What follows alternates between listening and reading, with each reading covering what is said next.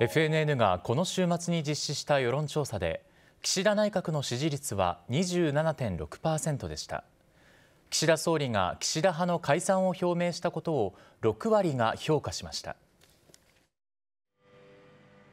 調査はご覧の方法で行いました。岸田内閣の支持率は 27.6% で 5.1 ポイント回復しましたが、内閣の危険水域と言われる3割を3ヶ月連続で割り込みました。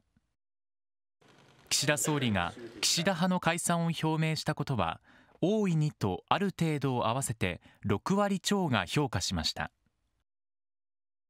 他の自民党の派閥については、すべて解散するべきが 43.2%、それぞれ判断すれば良いが 47.4%、解散の必要はないが 6.9% でした。政治と金をめぐる問題の再発防止について、自民党政治刷新本部に期待するは 28.3%、期待しないは 69.5% でした。また、政治改革のために必要な措置について、最も多かったのは政策活動費の使い道の公開で 36%、続いて収支報告書へのうその記載で国会議員の責任を問う連座制などの罰則強化が 34.9%、派閥の政治資金パーティー禁止が 10.5% でした。政治資金規正法の改正については、必要だとの答えが9割を超えました。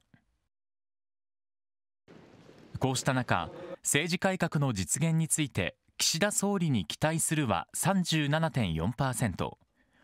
期待しないは 61.7% でした。岸田総理にいつまで総理大臣を続けてほしいかについては、すぐに交代が 18.5%、3月末前後の来年度予算成立までが 23.8%、国会が終わる予定の6月頃までが 16.8%、最も多かったのは9月の総裁任期までの 29.3% でした。能登半島地震への政府の対応については、迅速だったがある程度も含め5割を超え、震災の支援復旧について岸田総理がリーダーシップを発揮しているは 40.6%、発揮していないは 56.7% でした。